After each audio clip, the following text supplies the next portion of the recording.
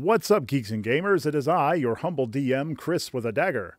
And today, we're going to take a quick look at how to handle a big, massive army of mobs going up against one little fighter.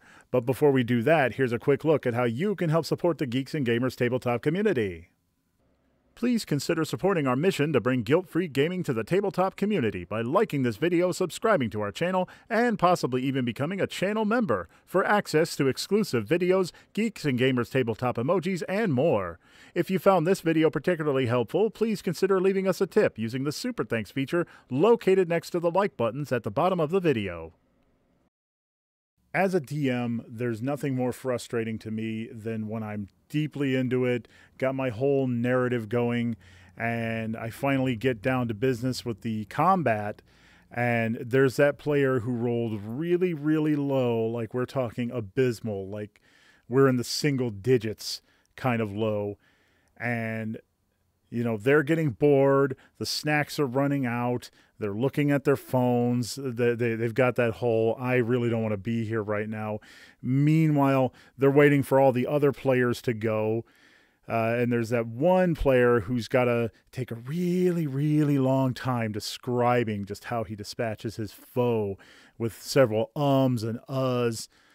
Or maybe he just took too long to decide what his attack was going to be, sort of waited till the last minute to actually like, oh yeah, now I'll do this. You know, it's like you had several other turns to figure out what you were going to do, but that's neither here nor there. Just, you know, practice some better tabletop gaming etiquette.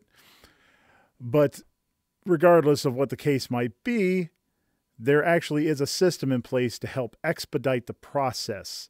Say you've got a whole bunch of orcs or goblins or kobolds, just a real simple cut and paste enemy. They're not really there to make a huge impact. They're just sort of there to serve as some cannon fodder, something real simple that the players can chop up and feel big and strong. There's actually a process to help lower the amount of dice rolls that you have to actually do.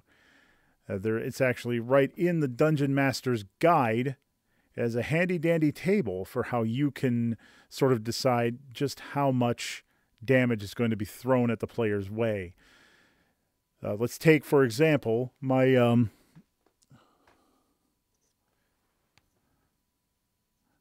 paladin character, Alistair.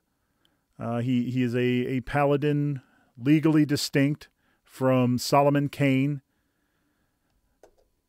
Let's say we've got him up against 8 kobolds.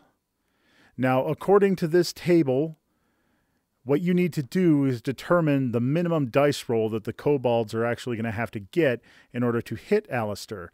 Now, the kobold has an attack bonus of 4, so they would have to roll a 12 because they're going up against Alistair, who has an AC of 16. 4 plus 12, that's 16. So according to this table here, for every 2 kobolds attacking, one of them actually hits. So that means that out of 8 kobolds, 4 of them hit. You see, this streamlines the process of rolling.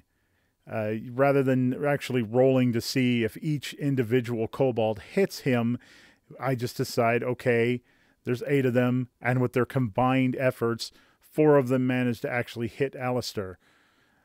I actually held up the wrong number of fingers there. I'm a good DM. But this makes it a lot simpler. You would just decide how much the total of damage would be. Now, say that you have one of your kobolds equipped with a special weapon, or they do 2 attacks, and each attack has a different type of damage. Well, then you would resolve both of those attacks separately. But one important thing to remember, when you do have a much stronger enemy in this group, that enemy always hits. When they're attacking as a group, that one always hits. So you would just resolve attacks this way until eventually Alistair, who's probably all beat up and cut up at this point and bloodied, looking super cool, actually managed to narrow down their numbers a bit. then you can start rolling the dice as you normally would. But anyway, I hope that helps. That has been a quick little tip for you fledgling DMs out there. I hope it helped. I really wish someone had explained this to me when I started out, but it's partially my fault. I just flew in half-cocked. But that does it for this video. Let me know if you'd like to know any other tips or strategies. But for now, please be sure to like this video, subscribe, leave a comment down below. And of course, check us out on Guilded. It's a great way to connect with other gamers just like you who are looking to experience guilt-free gaming. You can talk to people like myself, Sevi, Erudi, and people who just want to have lots of fun without any of that whole state your pronouns nonsense. But that does it for this video. I will see you next time.